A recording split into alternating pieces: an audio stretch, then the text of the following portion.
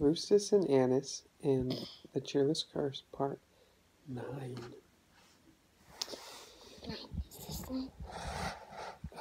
There you go. It was a dark night, and Rustus, Annice, and Feasty were camping. They were on their way back from Mount Poyo, and all three of them were awake, even though it was late at night.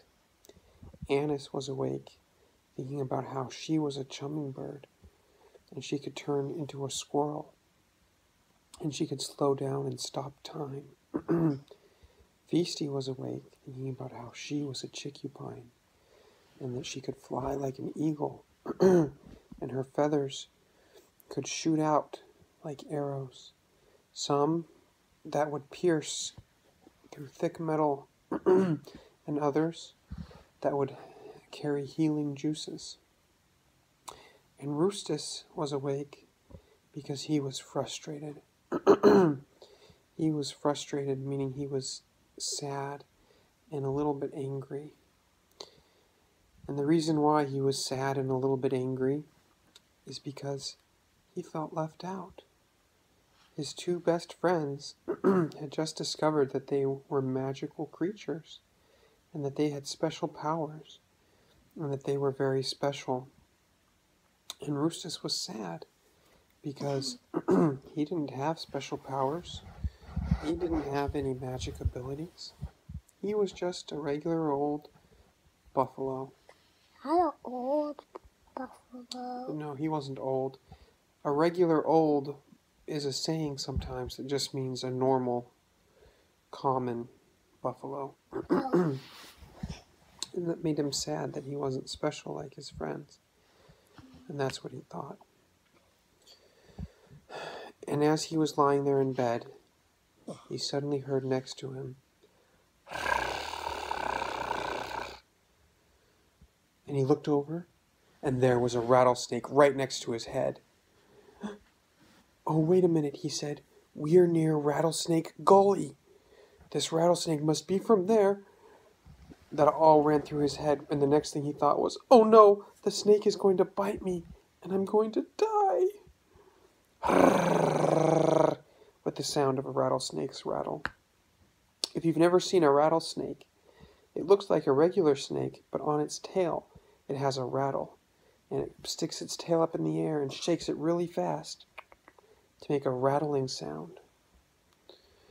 "Oh no," said Rustus, "the rattlesnake is going to bite me." And all of a sudden, the snake got up, and it leaned back, and then went whoop. It struck.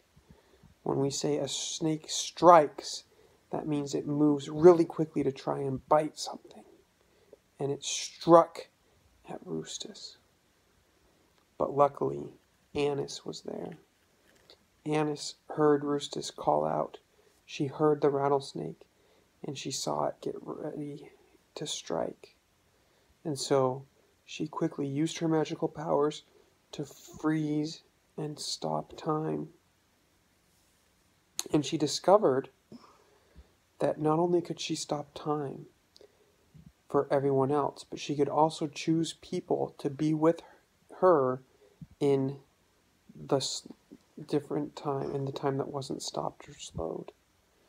And so she made it so that Rustus and Feasty, as well as herself, were not stopped. And so Rustus thought, "Oh no," as he saw the rattlesnake strike, but the rattlesnake froze in midair just a couple of inches away from his face. And it didn't move, and it stopped rattling. And he realized he didn't hear the crickets or the breeze anymore, and he realized that time had stopped. And he looked over at Annice, who was now up in the air, flittering above him. And he said, "Thank you, Annice. You just saved my life."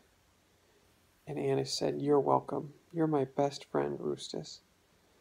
And so Rustus quickly rolled over away from the snake, and the three friends moved away from that place. And they went to cross Rattlesnake Gully with the backwards river down at the bottom. But the problem was the breakable bridge was gone, and so they had no way of crossing. Well, Feisty did, and so did Annice. But Rustus didn't have a way of crossing. It was too far for him to jump. But he thought... Well, he could just go by it. Well, he has to get across it to get back to the Crayon Caves in Yellow Forest. Oh. So he thought, maybe I have magical powers too, and maybe I can fly. So he walked back, and he ran up to the edge of the gully, and he jumped. And he thought for a second that he was flying. And then he was. Not really flying, but he jumped just a little bit further than a normal buffalo should have been able to. And he landed on the other side. Wow, said Annice. Wow, said Feisty. That was amazing, Rustus. That was very special. Oh, well, thank you, he said. I guess that was. And so they kept walking until they got to the cave of the Gollywomp Sneeble. And that's the end of our story for today.